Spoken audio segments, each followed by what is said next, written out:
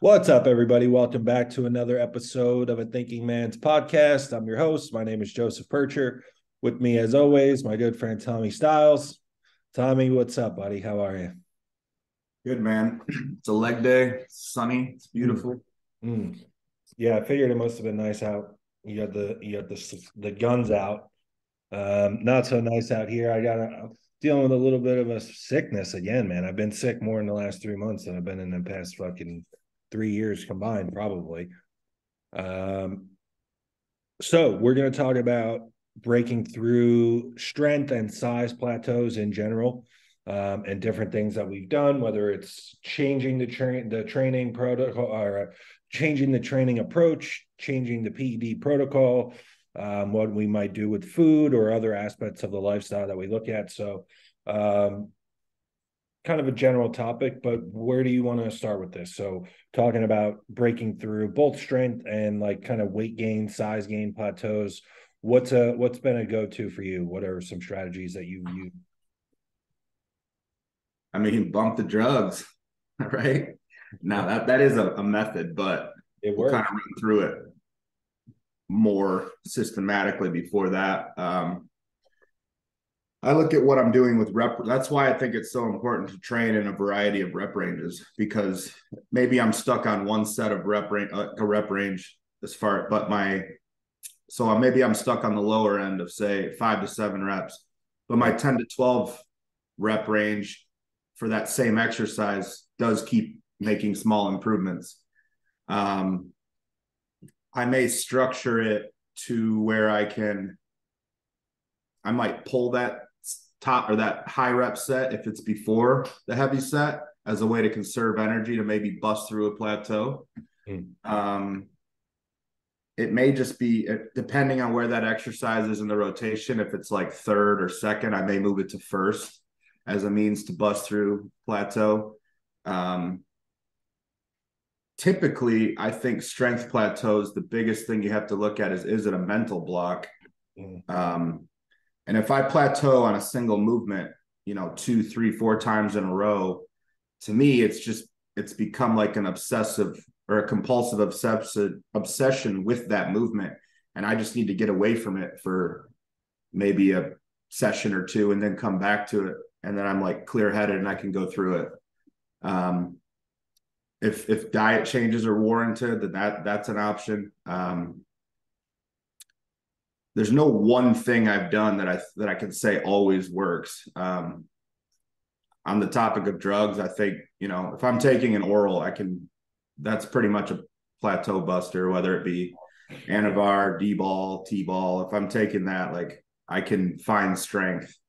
Um, Also, I think to jog back to mentality, I think I have the ability to really flip a switch and go to a very dark place in my head for training. I don't do that as much currently where I'm at in life and how long I've been bodybuilding because I find it actually taps into my dopamine too much and I can't get out of that state when it's time to like push my cat or push my food. So I try to be a lot more calm going into a working set than I used to. I used to get internally like revved up like an engine and just really get almost psychotic before the set. And I found that I was actually taking away from my performance by doing that. So, but What do you that mean is by that? In that one set, you feel like it's less, or the ensuing workout is diminished? the ensuing workout. And in the set, I mean, all of that energy built going into it may take a rep or two away because I'm just like petering out. Mm. Whereas if you go into it almost calmer, knowing what you're capable of doing, your calmness becomes a skill. Yeah. Um, and Yeah, I don't have in that aspect, I almost think about it because I've gone through the same progression where I used to just be a maniac going into my main sets. But it's more I feel like I almost matter of factly go about my sets now. Like this is this top set that I need to do. This is either the load or the reps that I need to do in order to make progress. And I'm just gonna do it and then I'm gonna move on. Like it's almost like matter of fact or just business like. And I would agree with you that you don't tap into like your whole just recovery budget as much trying Mm-hmm. to go about things like that.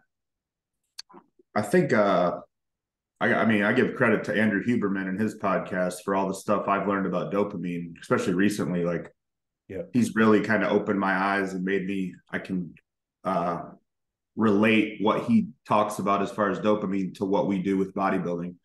So I've really audited how I go about even even the music I choose sometimes. Like I don't want to get too far stimulated.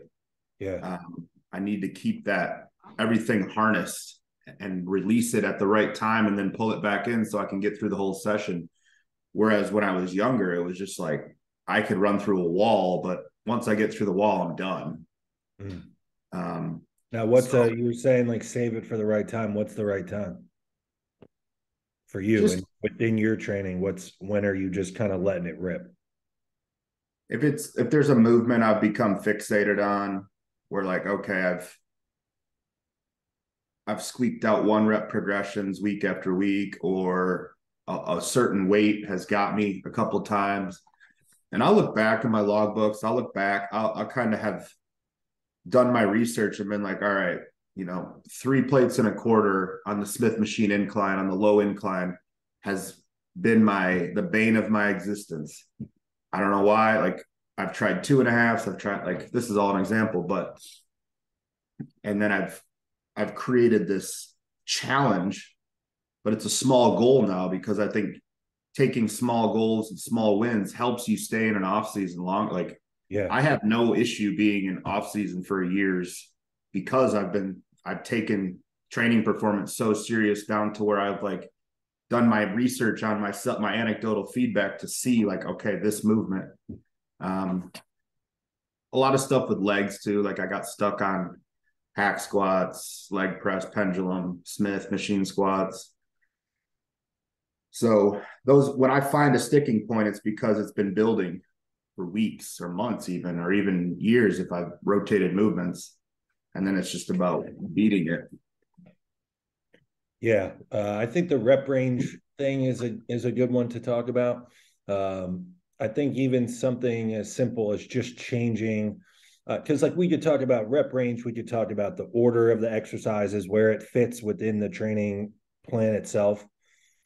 But I think just rep range alone for before you talk about adjusting anything, um, you can get more runway out of the same exercise just by changing what your target is. If you've been in a mode of targeting like 5 to 7, and you just have stalled and you just keep hitting the same weight for the same 7 4 weeks in a row. Mm-hmm. I think just shooting for higher reps, then at that point, just doing what you're not doing. If it's the other way around and you're targeting 14s and 15s and all of a sudden you just can't hit them anymore, yeah, then maybe you bring it down to 5 to 7s or 8s and look to get strong, and you're kind of just resetting your map then and resetting the type of runway that you have on it. So I think just finding a new challenge, even if it's the same movement, the same exercise order, just with a different rep range, I think could go a long way in terms of how much runway you have with that exercise and within those parameters. Um, and then also, I think the big one that I took from what you said is like the priority within the exercises. Like if you are really needing to, you really want to bring up your hack squat because your quads are such a priority to you. Um, you probably want to do it pretty early on in the session then before you get into fatiguing yourself with all this other stuff. Um, like if your hamstrings are really good and your quads really need to come up, I probably wouldn't do an RDL and a bunch of hamstring work before hack squatting. So I think that's a big one. I think just in general, I find over and over again, I'm so surprised by how often people just have no clue what their physique needs or what the weaknesses within their physique are. Most people that are pretty advanced or have been competing for a long time, I think we know better than anybody what it needs to improve on our physique. But the Mm-hmm. people that are beginner to intermediate, man, they just really have no clue. And then that carries over to the way that their training is programmed. Like if you don't know what your priorities are, your training is going to reflect that, and it's not going to make a lot of sense. So I think the two things there, I think rep ranges without changing anything else, and then changing the priority in which you hit that movement. I think moving, like even if you're targeting, let's say set 5 to 8s in a hack squat, and you're doing it third right now, you're doing it third or fourth in your rotation, moving it up to first or second, leaving this target rep range the same, still trying to hit those 5 to 8s or whatever it might be, and then you move it up in the workout, you're going to be stronger and you're going to break whatever that plateau is. And then maybe you spend a training block with it in that new spot and then go back with the newfound strength and move it back later in the workout. There's a lot of things that you can do. Yeah.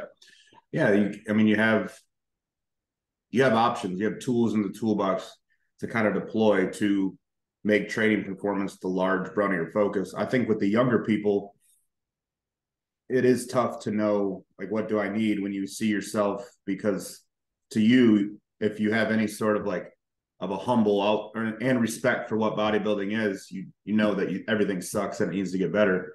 I mean, I still look at myself like that. So yeah, for that, I think it is okay to focus on just total strength. And if more often than not with my younger people that just need size, if they run into a move, I tell them, like, if you stall 3 times in a row on a movement and there's no progression, tell me, we'll just chuck it and we'll put something else in, and you have so much to add. You don't need to get stuck on one movement, because you're still in that incipient phase where we just need to get stronger with proper form with all body parts, no matter what you're doing. Yeah.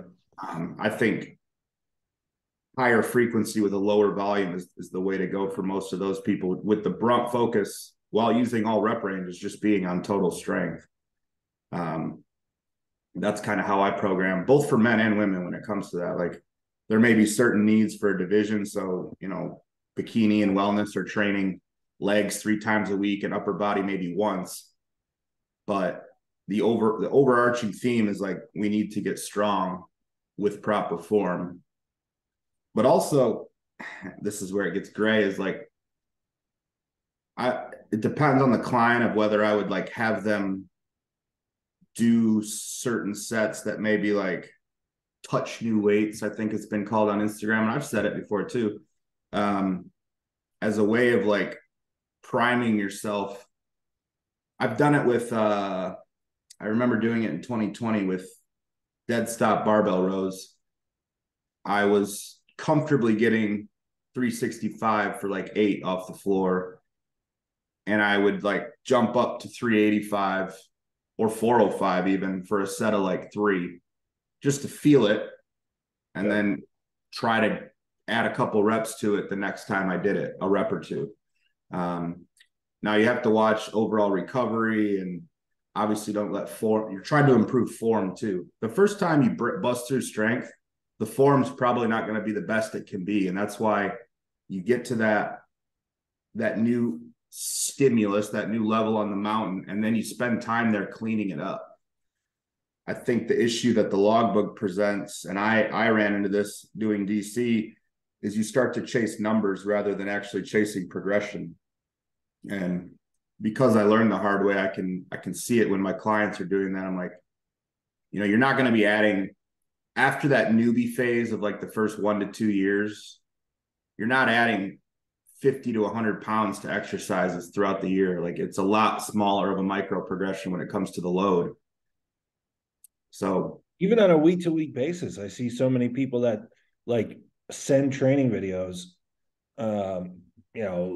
fucking leg press 4 plates aside or whatever, and then the next week they're sending it with 5 plates aside, and it's like, okay, like, if you're able to do this, last week's workout was shit then, or you're taxing yourself. Like, you're not adding a plate every time. Like, I think about it in terms of, what am I adding this week that I can add for the next 6 weeks every week and hit it. So like you were saying, like, chasing numbers, like, I think people go too far with what they're adding, and people just generally, I have found people struggle kind of choosing what their progressions are going to be in the gym. Like if you're using a big, double-sided movement, like whether that's like a leg press that's loaded on both sides or a barbell that's loaded on both sides, like a 2.5 or a 5 pound plate on each side week over week is more than enough to make crazy progress. And then you also have to think about too, like on some of these smaller movements, like a dumbbell curl, a dumbbell lateral, you're not adding load every time. It would be impossible to try to add 5 pounds. If those are the increments that your gym has in terms of dumbbells, you're not just going to be able to go up 5 pounds every week. That's a crazy percentage increase week over week. Like just going from 20 to 25 pound dumbbells, it only seems like it's 5 pounds, which it is, but also that's a 25 pound increase. If we were talking about doing that on a bench press or, a barbell row, it would be impossible. It would be impossible to do that week over week. So I think in terms of taking progressions, that's something that people need to realize. But in terms of like just chasing load, that is a big time mistake that I think people make, is just saying, fuck it, as long as this weight moves and I get this for 8 after last week I did it for 7, like I'm just putting that I did 8 in the logbook, and then that's progress. And then next week I'm going to try and get 9. And it's like, man, you're probably not even actually making any progressive stimulus. Yeah. And that's where having a coach to herd you in, like, and rein you in, I should say, is paramount. Because, I learned the wrong way. Well, not the wrong way. I had to learn the hard way. And that put me in a position to be able to set up a system with clients like, all right, pump me training videos every week. And just last week, I had a client who we need to bring up her back, and she's been sending me back videos every week. And my response has been, you need to lower the load. You're not pulling, you're just moving the weight. The back isn't even a factor right now. So in her update form yesterday, she says she feels like she's losing strength. And then I had to remind her, like, you're not losing strength. You're targeting the working muscle more. So the strength you do have is more efficient. So in a way, there's less load on the bar. There's less numbers in the logbook, but at the same time, the efficiency of the movements is better. Your training videos are 10 times better than they were 3 weeks ago. And that, over the course of the next 18 weeks or whatever we have left in the off season, will yield a better physique. So sometimes it's just about zooming out from, I need to get from, 275 to 315, no matter what. If that's, I mean, I can, take some smelling salts, hit it, put on some emotional music, and I can find a way to move something X amount of times, no matter what. But if we're still focused on bodybuilding and bringing up the physique, and you made a good point about the smaller movements, like if on a chest day, I have my big movements like an incline Smith press and a decline hammer strength, and then at the end of the workout, I have the pec deck. I honestly don't care if the pec deck ever adds load, because it's fourth in the rotation. It's not building me a big chest. It's more of just a movement, a fixed movement at the end of the session to finish my chest off and put as much blood and get a good stretch. That movement can stay the same load for 2 months. Honestly, I don't care. I'd rather take a volume progression rather than add more load and just put more strain on my bicep tendons and my pecs. And that can be said about any small movement when it comes to any body part, leg extension, some of these one arm lat focus movements we're doing. Like, you're not going to get crazy strong at something so specific. Right. And something like single joint, it's an isolation movement. And it doesn't necessarily need to be like a numbered progression in terms of how much load there is. On smaller movements like that, I even think about progressions in terms of like technique or tempo. Like if every week I'm using the same load, and like each time on a pec deck, for example, I sit and like pause in the stretch, each week that stretch gets longer and I just feel my chest more and more. That's progress. But those are also good examples. Those movements are good examples of not just blindly chasing the numbers. Like those isolations that you do, especially near the end of a session, should be the movements that you feel, quote unquote, more than others. You're chasing the stimulus. Yeah. And like you said, you can move that stimulus up with volume, you can move it up even just with more reps with the same load. So it doesn't always need to be like blind chasing numbers. But going back to the original idea of like what are we doing when there's like clear training plateaus. I know that we talk about it and then sometimes we vilify it and say that it's weak or whatever the case is. I think depending on who it is, if it's an advanced trainee and they are stuck like multiple weeks in a row on a movement, or just in general, like multiple movements, you are probably talking about a time where we might need to pull back for like a devolume week, a deload week, whatever you want to call it. Like if you've had training performance stall like multiple days out of the week, multiple weeks in a row, you're probably just smashing your head into the wall. And you'd be amazed, like when you pull back for an advanced person that truly needs a timed devolume or deload week, it's almost without fail when they come back to the gym full force, they are almost always reporting that they're like amazed at how much stronger they are, how much more excited they are to train, how they just busted through all these different plateaus that they were at prior in the training. So again, it's simple. It sounds simple and it sounds like it's self-serving, but that's a great example of why you do need a coach. It's very difficult to look at all these things on your own objectively and realize, okay, this is everything that's at play. My sleep was shit for a week. I'm 7 weeks into a very difficult training block where progress has happened every time I'm in the gym up until now. It could just be one of those examples where you take a step back and then it propels you a couple steps forward. If you're not someone that's advanced and like hitting some of these big numbers like Tommy talked about, or 5+ years into really seriously training for bodybuilding, then that's probably not you. And you could probably just swap a movement out, move it around in the workout, try and hit a different rep range. There's all those different avenues for people that are not advanced that I would try to work through before dialing back on volume or training frequency, anything like that.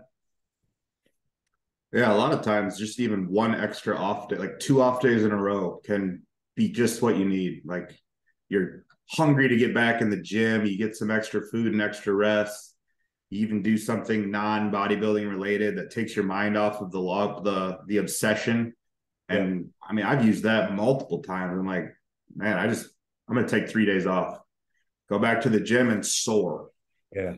Yeah. I was gonna say the same. The 3 days off, or almost doing like I will try to purposely almost train that for like a long weekend where I get everything in that I need to get in, like Monday through Thursday, and then take Friday, Saturday, Sunday off and come back fresh for Monday. For me, I'm one of those people that likes things to be set up like at the start of the week, or like an even kind of in a box start point or setup.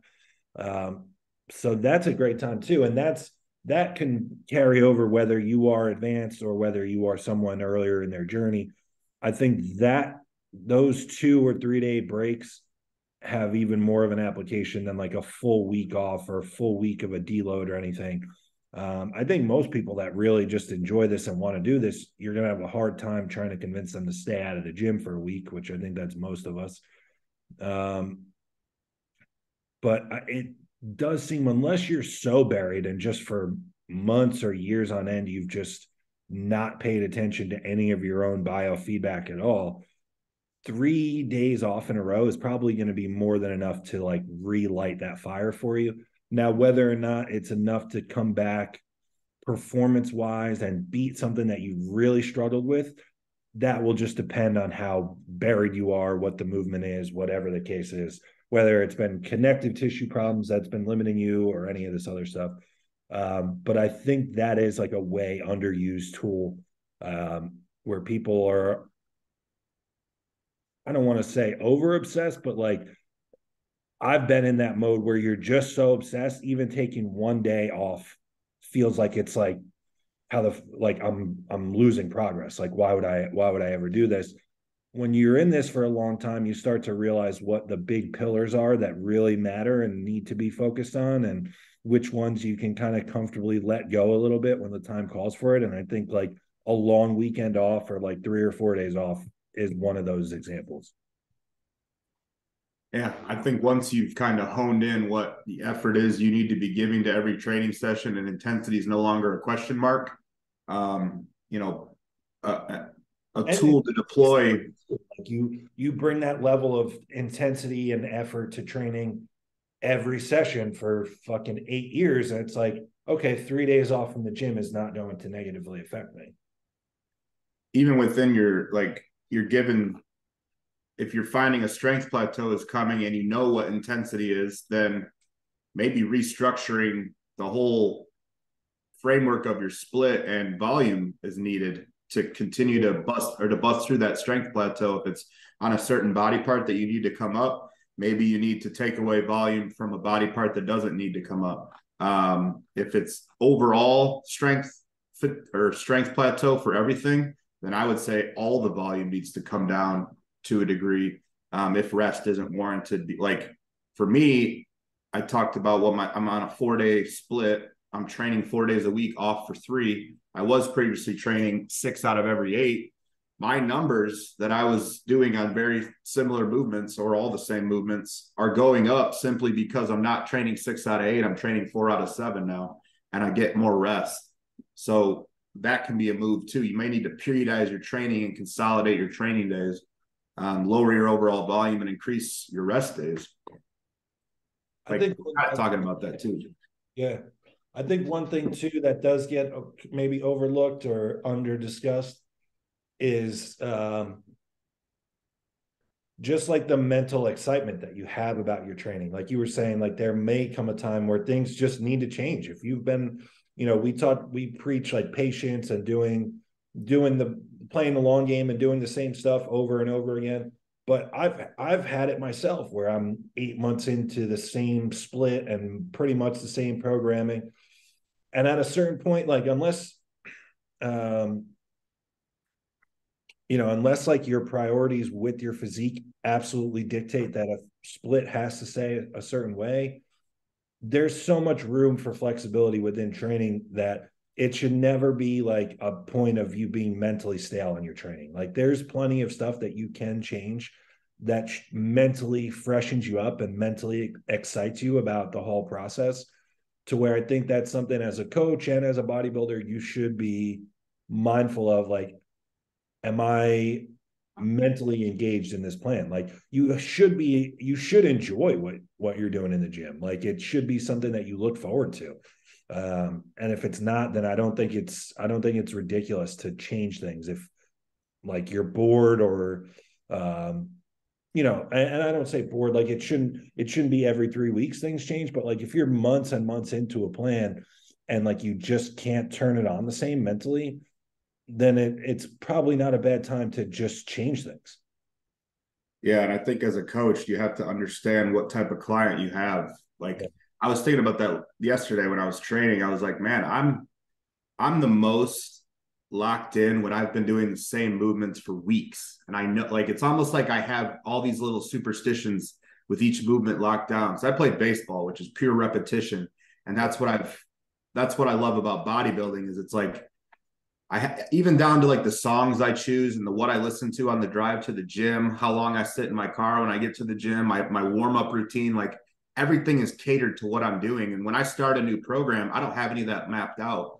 So I almost like, I don't like changing things unless I absolutely need to. But on the flip side, everybody isn't like that. So the psyche of your client, like maybe they can only squeeze 8 to 10 weeks out of something. And they're like, you've lost them. It's like a tennis ball bounces and they're looking over there now. Like they don't operate like that. So I think it's important to not only understand yourself and be honest with yourself, but also if you're coaching others, you need to understand who you're working with and build something catered to that individual to where progression can still be achieved. Yeah.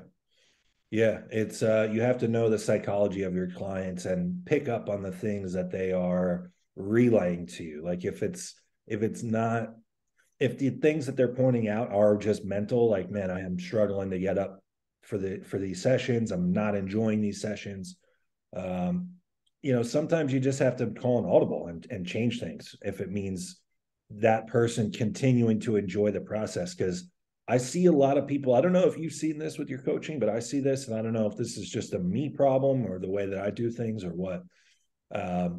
But I just see a lot of people that are excited to sign up or excited to make a change or have a specific goal. Like they're like, hey, yeah, I'm signing up. I want to get huge for a year, and then I want to prep for 6 months and get fucking crazy peeled. It's like, all right, awesome. Yeah, let's do this.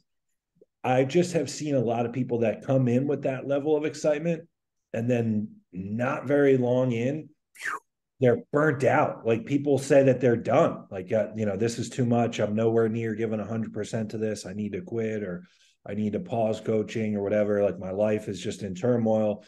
I just can't believe how many, I'm just surprised by how many people I see that full on go from 100 miles per hour excitement to not even a dulling of that, but just like a complete withdrawal of it, where it's like, hey, I'm all in and I'm so excited about this process. And then 3 months in, they're like, man, I'm just burnt out. I don't know that this is for me. I don't know if you've seen that, but I have seen like a ton of people. I almost wonder if there's so many people that are into the gym now, and it's such a popular thing on social media and all this, that if it's just bringing people that are not really about this, but they're like, they want to try it, or they think it's for them. I do get that a lot. I've had a lot of people quit prep. Just we Yeah. have a plan, and I go through the same framework of how I would with anyone. Like you're this phase, this phase, this phase, and it's like not even 8 weeks into prep. Sometime it's see ya, or they ghost or whatever, and it's like all right, whatever. Like I think there's levels to it. I think definitely things are more popular. Like I think back when I got into competing, and it's like I saw a seasoned competitor at my gym, and I wasn't in the online world deep enough to really even know what coaching was, but I just saw this dude, and I had heard that he gets people ready for shows, and I was just like, I want to do that. Yeah. And I've talked about this in other episodes, so I don't need to go deep into it, but it was just became a thing where I don't want to let this guy down. He's given me, I'm doing something. I asked him to help me, and I don't want to quit. So, but I do think, yeah, there's a lack of passion. I think when you work with a coach who, you and I are very prepared when it comes to like, okay, you want to do a show, cool.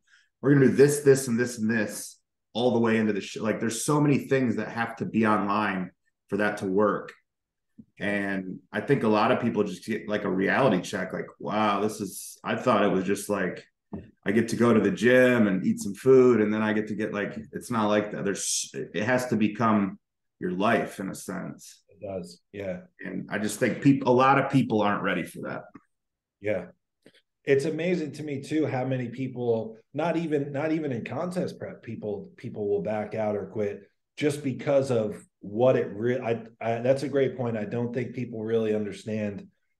They're scared of the unknown. Well, that, and I think people love the end result. People see people at their gym or online, and they're like, "Holy shit, this guy looks really impressive. I want to look like that." And it's like, okay, maybe you do want to look like that. A lot of us want to look like that, but you're missing the piece that you're not willing to do what is required to actually look like this. I think there's a disconnect between people and the physiques that they see or aspire to look like versus the amount of work that they're willing to do, man. Like people don't realize these people that they view or deem impressive, whether it's in their gym or online, man, like they are either so fucking genetically superior to you that you could never even dream of looking like them, or they have put an incredible amount of work into looking like that for an unbelievable amount of time. And like, you're just not prepared to do that. Like, you're just not willing to do that amount of work. And it's the people that like even in off season just can't cut it. Man, are just people that are just not really cut out for this. I would say like you're like this life is the same thing day after day. Like there isn't like you're not going to get a reward and you know you don't get to have a cheat day on Sunday because you did everything that you were supposed to all week or you know, oh, it's Wednesday is my sister's birthday, and it's like, okay, like bring your food, like, you're Yeah. not eating at the restaurant because it's Wednesday and it's your sister's birthday. Like, I don't think people realize that you really have to live this. Like, this has to be the number one priority all the time. And then everything, every other aspect of your life falls in behind it. Like, where do the other elements of your life fit into bodybuilding? It's not the other way around for people that are really successful at this. Like, people want to talk about balance and compromise and all this stuff, but it's like you don't really hear and see people that are on the way up or building something that's really impressive or worth talking about. You don't hear those people ever talking about balance. The only people that talk about balance are either people that have not accomplished anything impressive themselves or already have and now are set in the lifestyle that they have and they can afford themselves balance because they've already done everything they want to do. So if you're not at that point, like you need to work your ass off and put in an impressive amount of work if you want an impressive result. Yeah, I just think there's levels. I mean, if someone comes to me never having done a show and they say I want to do a show, like after the initial assessment, the questionnaire, the phone call, we talk, I'm going to put a plan and give you goals that are achievable. Because yeah, the stage is over here, but you're over here, and you're nowhere near there. Like there's a set of skills you have to develop to get there. And this could be for people that have already done shows too. They may have just fucked off, got on stage, looked like shit, and that's where they're at. You have to learn how to train X amount of days per week, giving your best effort. You have to learn how to track your training so you have the feedback. To this whole podcast has been about feedback on training. You have to learn how to get a set number of meals in every single day, which means going to the grocery stores, prepping your food, being prepared. If you have to work a job Monday through, like you have to fix the plan to your life. The coach provides the plan, but you make it work. You have to be able to manage your time to get your cardio in, your step count in. You have to get the supplements that are required of you and stay up on getting them. I hate when people say, I ran out of this, I ran out of this. There's no excuse to run out of anything. Like if remembering is an issue, they do subscription service now where they deliver on the same day of every month. There are zero excuses to forget your supplements or to be up on them. You have to learn all of these skills and deploy them and prove that you can continue to deploy them. And that's what's going to get you closer, not only to the stage, but it's going to put you in a chance to be competitive. And I just think you don't eat a whole steak in one bite. You eat it bite by bite. And if you learn these skills and you're patient with your expectation of results, but you're aggressive and you're within your you should be aggressive towards the process. Like, how do I learn how to train better? What do I got to do? Send this coach videos that he said he'll take video. Okay, I'm sending him videos. I'm going to follow the people that are providing good content and learn as much as I can, soak up everything. There's so many resources to be good now, which is the problem is there's an overabundance. So you got things coming from all different ways. But for the most part, I think anybody under that first 5 years, like you just need to get really good at the basics. I mean, Kobe Bryant talked about that. Like this year I focused on how to dribble. The next year I focused on how to pass. And he's like, I just became obsessive about getting good at the basics. And bodybuilding is no different.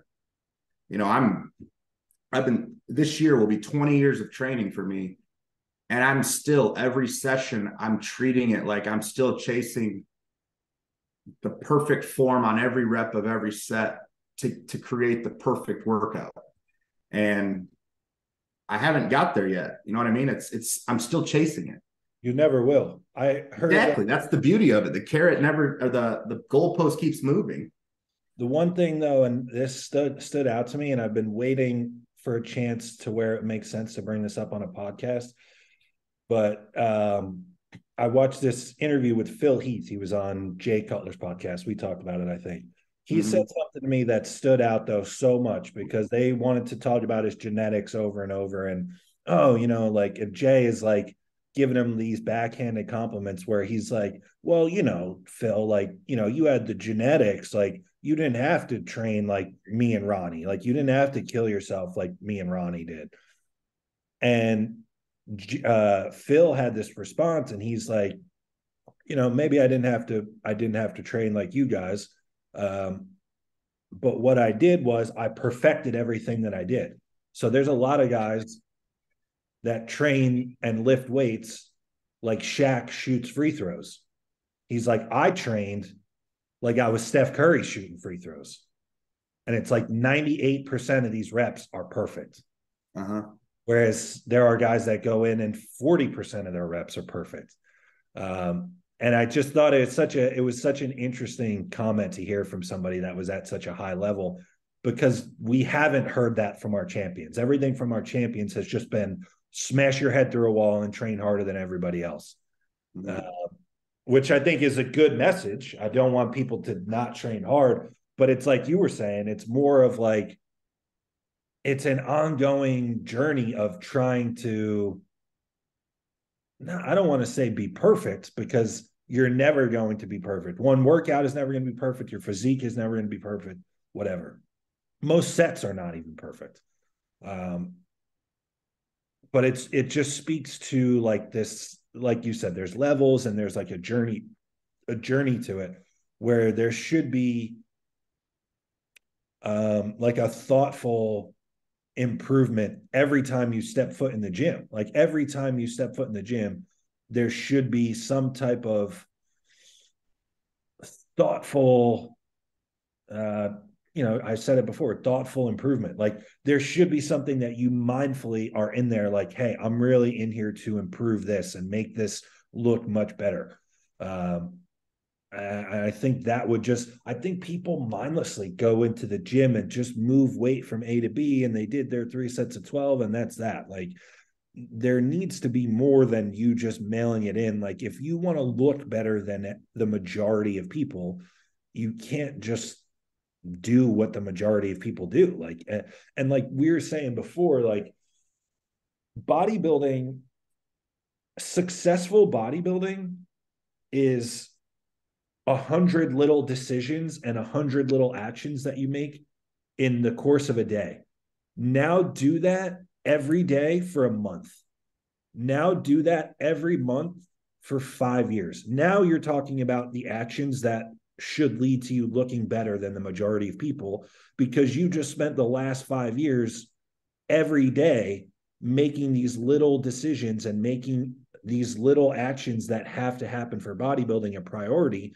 And so now you get the respect that comes along with building a impressive physique. That's what it is, though. Like I have people that struggle with eating off plan, or you know, struggle with adherence in any way, or struggle with burnout on the process. And it's like, this is very simple. Like every little decision that you make today is going to affect whether or not you ever achieve this goal, the timeline in which that you achieve your goal. Like it's just 100 little decision. Every little decision that you make every day can really be boiled down to whether or not this makes me a better bodybuilder. Yeah, it's the choices you make either help you or hurt you, and you don't get the pity party or to feel guilt. I think once you learn that, it becomes a skill. It's like it's easy to say no to food or alcohol, easy. It's easy to say no to social interactions. Like, oh, what time am I going to be back? Nope, I can't go out. I got to train in the morning. Or you know, your wedding is when? Oh, I'm 3 weeks out. Sorry, I won't be there. Like that bodybuilding is very selfish, and you know, the more I've leaned into the selfishness of it, the people that are best at it learn to set like boundaries. We have such a problem in this society and this current day and age. Like it's such a big deal to be someone that sets boundaries. Like people think that you're rude or you're selfish or you're self-absorbed and all these things. if you have developed the skill to set boundaries and just simply say no to people. I think saying no is a huge skill that the majority of people that I deal with in my day-to-day just simply do not have. Mm-hmm. I mean, it's easy to call me or you selfish from an outsider's perspective because of how callous our perspectives may be. Sure. But the whole basis of what we do for a living, yeah, we get paid for it, but I nothing but selflessness in my day to day. I'm constant. Like if a client has a question, I answer. If they need your program changed, I change it. This came up, blah blah blah blah. I snap in and I go to work. Like my selfishness leads to my ability to be selfless. Yeah. Yeah, that reminds me, I forget who one of these like big time speaker, influencer guys, military guy. It might have been Jocko Willink, or it might have been David Goggins. I forget who said it. But one of those guys has this quote where it's like discipline equals freedom. So it's like, it's Jocko. So you tuck yourself into this little world of discipline where you make the same choices over and over, and things are timed to a schedule and all these different things. And that sounds like, to the outsider or to the person that has no discipline, that sounds like you might as well be in prison. That sounds like you're stuck in your ways or whatever. But what people don't understand is that when you have that discipline and you've been 99% accurate with the things that you're supposed to be doing over a long haul, that then gives you the freedom, especially like, depending on what your goals are or whatever, but like, that gives you the freedom when you're on the money all the time. That gives you the freedom to take 3 days off when you're really beat up. And maybe that means you go out to dinner on Saturday night or whatever the case is. But all those things have to come first. Like people talk about balance or freedom and all this stuff. And it's like, where is the desire to actually work hard and work after the stuff that you want to do? Like, we're talking about like getting a reward or a break and all this stuff. And it's like, man, you haven't even put in the beginner level of work before asking for these things. So I think people just, it comes down to like, there's like a level of stamina required to be a good bodybuilder, because you need to be willing to be okay with just making these same boring choices day after day, month after month, year after year. There needs to be, that comes with a required level of mental stamina where you're just okay with doing that day after day. Yeah. And I think, we've always, rather than seeking balance, I think you should seek harmony. Harmony within all the decisions you make. You don't get to be like, you don't get to harmony, like alignment, like everything's consistent.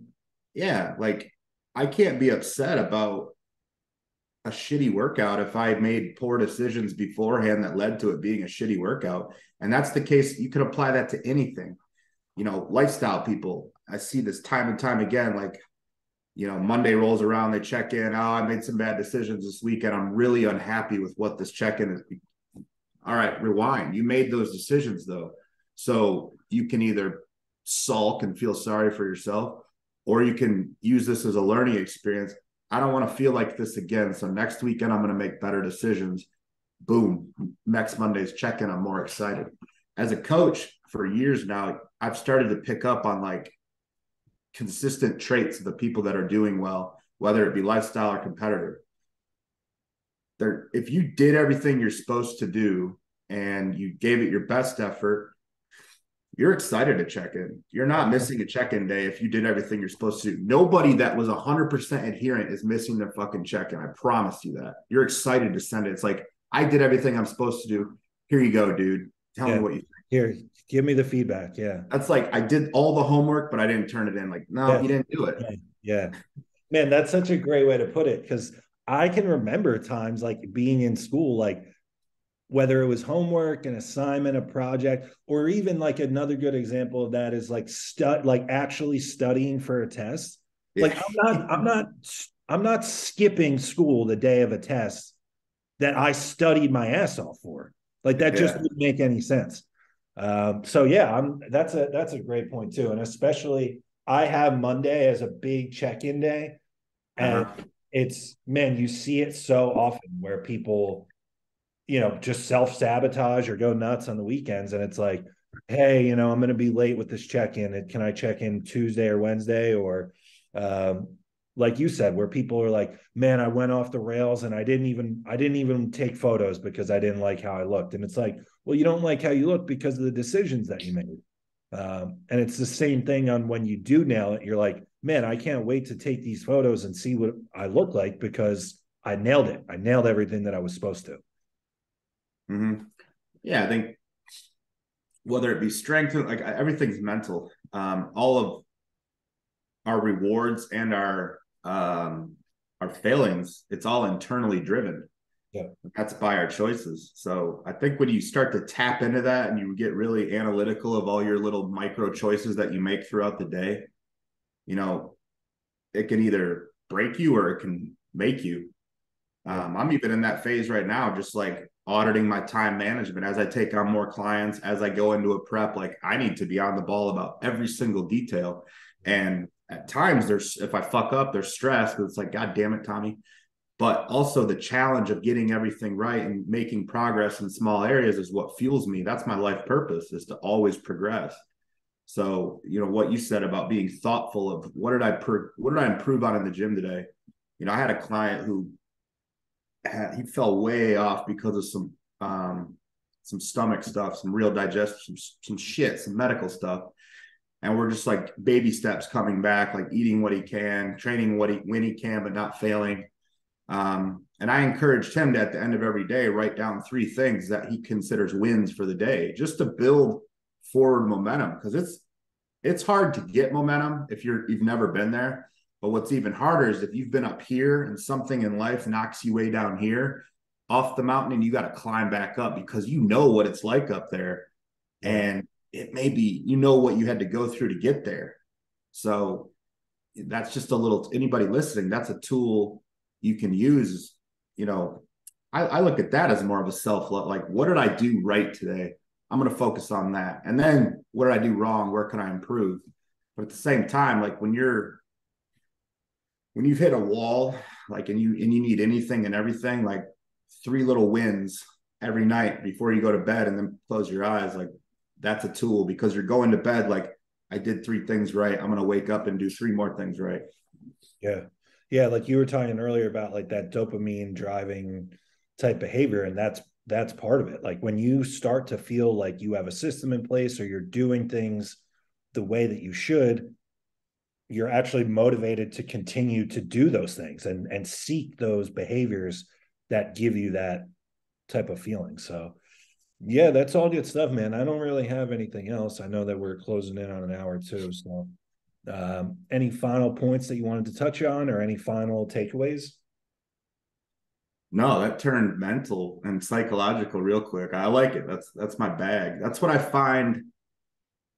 Obviously you need to know your shit as a coach, but at the same time, like a lot of coaching and building rapport with clients is just developing that trust and that like bond.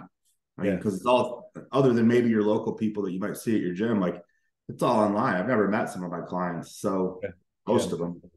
So being able to like have these conversations and understand these types of things is what has allowed me to have some success with coaching and to have the confidence to coach anyone, provided that they're willing to work hard.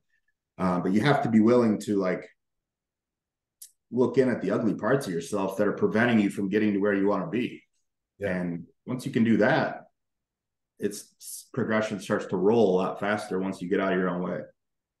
Yeah. And then having the awareness, the self-awareness of what your downfalls are is really the first step. Then you're able, like once you've identified them and you're like, man, I keep self-sabotaging, or, I have these patterns that continue to limit what my potential is. That's when you can take action on removing them or changing them or whatever the case is. But if you have no self-awareness and you aren't able to identify these mistakes, and you're just every week, you're like, yeah, I just binged all weekend. I don't know what the deal is. Like, I'm really bummed out about this check-in. And it's like, well, okay, like you've done this 4 weeks in a row now. Like, when are we, now we've talked about this, like when are we going to actually address this behavior? So Yeah, I think this was a good one. This was I always like hearing your thoughts on like mentality and mindset, and I think it's a good topic in general for most of our listeners slash clients. I know that we have a lot of clients that listen to this, so this was a good one, man. I think there will be a lot of value for people to draw from this. So I think that's a good spot for us to wrap it and close it off right under an hour. So um, for Tommy Stiles, I'm Joseph Percher. This was another episode of A Thinking Man's Podcast. And until next time, guys, we are out.